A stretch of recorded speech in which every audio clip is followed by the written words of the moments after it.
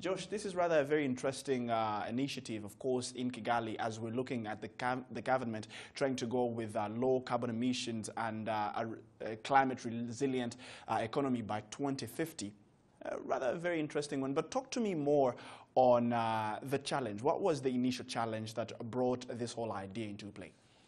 Well, as we know, the world needs to move to low carbon forms of transportation, and I think there's been a bit of an assumption worldwide that this electric vehicle transition is going to come from rich countries in the West, and it's going to be something that starts with middle class and upper class people in Germany and Japan and the United States. But we think that's wrong. We think that an electric vehicle makes the most sense where you have a high concentration of people using a lot of fuel every day. And here in Kigali, the motards drive about 190 kilometers each a day. Fuel is reasonably expensive, and so we know that we can deliver really big savings for those drivers.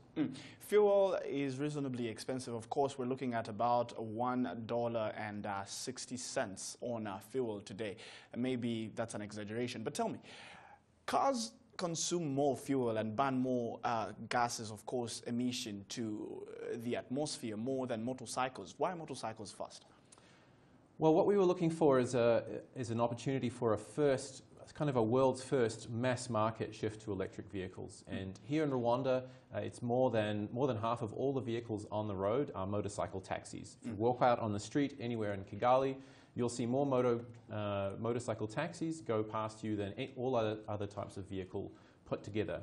And I think even though they have such small engines, they actually produce quite a lot of pollution because they're still very simple. Most of the cars on the road now are made to comply with emission standards in Western countries, but the motorcycles that we have here are still relatively basic. Still using essentially 1970s, 1980s technology.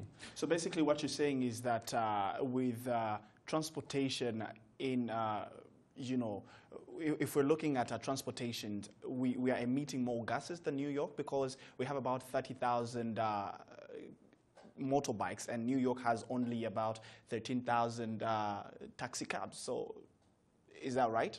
That's right. I mean, New York also has a lot of other cars, but I think what we're saying here is that the motorcycle taxi fleet is so big, and it contributes a surprising amount of pollution relative to cars. So certain gases, carbon monoxide, nitrous oxides, and unburnt hydrocarbons like hexane are produced many times more than a modern car. So on average, about 16 times more for those particular gases, and that's what's really quite concerning. Let's bring this back to the drivers, the motards, as we like to call them here in Kigali.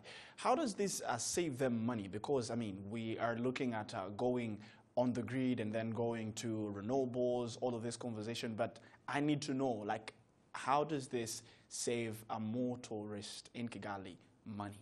So we're looking at a saving of up to 50% relative to current fuel expenditure. So the motorcycles themselves are cheaper to buy, but they're also much cheaper to run. So on average in Kigali, a motard will spend about 2,000 USD a year on fuel and oil changes. With us, they're looking at about $900, and there's no oil changes needed. $900. Is this something that you've actually looked at before to get this estimate, or it's just something that you're doing for the first time and expect to hit that mark? So what we did, we took several actual motorcycles, so motards, asked them to come in the morning before they started work and emptied all the fuel out of their tank, and then refilled the tank with exactly 5 liters, and set them up with a GPS and then saw how far they covered in a day.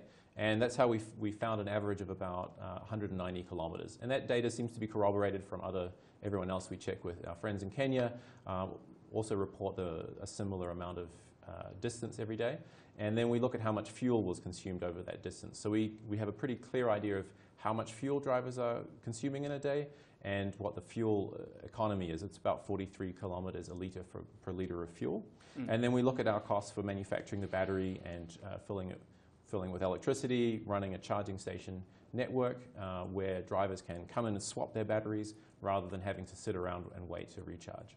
Of course, we understand that these are coming in to compete or outcompete those the incumbent 125 cc's or the 150 cc petrol motorcycles. But tell me, with them being with them running on electricity, does that mean that we need to get charging ports and more infrastructure?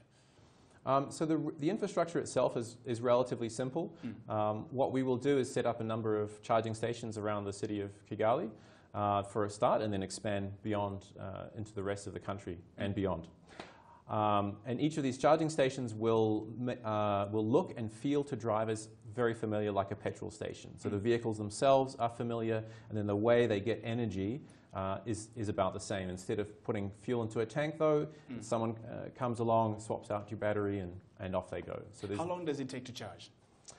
For us, we'll spend about an hour charging the battery. All right. There is one question that I got from my technical team, and allow me to actually ask you this. Sure. On a day that it rains, do you go out of business? No, no. So in Kigali, it's the same as a normal motorcycle. Normal petrol motorcycles. In fact, it's even more waterproof than a conventional motorcycle. I was pretty much looking on the solar beat of it. So at the moment, we're planning on actually using the grid. There is sufficient power for most of the time for grid charging. So we're going to be using some solar to measure it out, but at the moment there's generally speaking enough power, and especially looking a couple of years ahead when we hope to really ramp up, there's plenty of electricity to go around already that's there for the taking. And it's only for commercial, or even I can use them on my own? Our focus is really on the motorcycle taxis, because we can deliver the biggest both environmental impact with about 75% reduction in CO2 emissions, big air pollution reductions, and the biggest value for the customer. Sooner or later, we do want to sell to anyone who wants one. All right. But that's at the moment we're really targeting that market. In East Africa as a whole, there are about 3 million motorcycle taxis. It's over a $5 billion market a year for purchasing motorcycles, service, maintenance, and especially fuel. Great. Thank you very much for getting